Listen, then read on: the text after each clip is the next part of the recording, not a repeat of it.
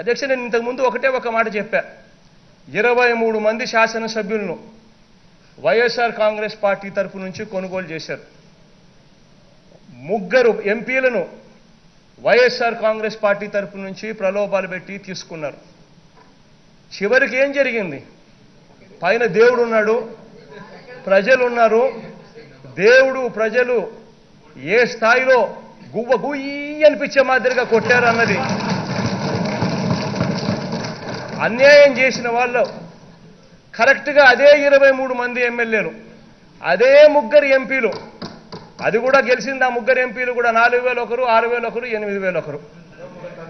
అది కూడా కరెక్ట్గా దేవుడు ఎప్పుడు జడ్జిమెంట్ ఇచ్చాడు అధ్యక్ష? కరెక్ట్గా 23వ తారీఖున. అంటే ఇంతకన్నా దేవుడు ప్రజలు ఇంతకన్నా కరెక్ట్ జడ్జిమెంట్ అనేది ఎక్కడ జరగదు. ఆ జడ్జిమెంట్ను చూసుకొని కనీసం సాంప్రదాయాలు కనీసం మారాలి అని చెప్పి ఇదే చట్టసభలో చెప్పి మంచి చేయడం కోసం చెప్తే కూడా ఇంత దారుణంగా దాన్ని ట్విస్టులు చేసి దాన్ని వక్రీకరిస్తూ వీళ్ళు మాట్లాడుతూ ఉన్న మాటలు చూస్తూ ఉంటే అధ్యక్ష, కుక్కతోక ఎప్పుడూ వంకరే అధ్యక్ష. అధ్యక్ష, నేను ఇంతకుముందు ఒక మాట చెప్పా. 23 మంది శాసనసభ్యులను వైఎస్ఆర్ కాంగ్రెస్ పార్టీ తరపు నుంచి కొనుగోలు చేశారు. 3 ఎంపీలను వైఎస్ఆర్ కాంగ్రెస్ పార్టీ తరపు నుంచి ప్రలోభాలు పెట్టి తీసుకున్నారు. చివరికి ఏం జరిగింది?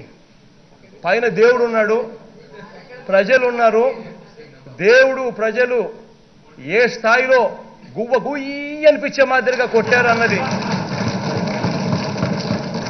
అన్యాయం చేసిన వాళ్ళు కరెక్ట్గా అదే 23 మంది ఎమ్మెల్యేలు, అదే 3 ఎంపీలు, అది కూడా గెలిచింది. ఆ 3 ఎంపీలు కూడా 4,000 ఒకరు, 6,000 ఒకరు, 8,000 ఒకరు.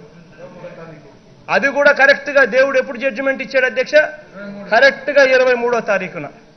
అంటే ఇంతకన్నా దేవుడు ప్రజలు ఇంతకన్నా కరెక్ట్ జడ్జిమెంట్ అనేది ఎక్కడ జరగదు.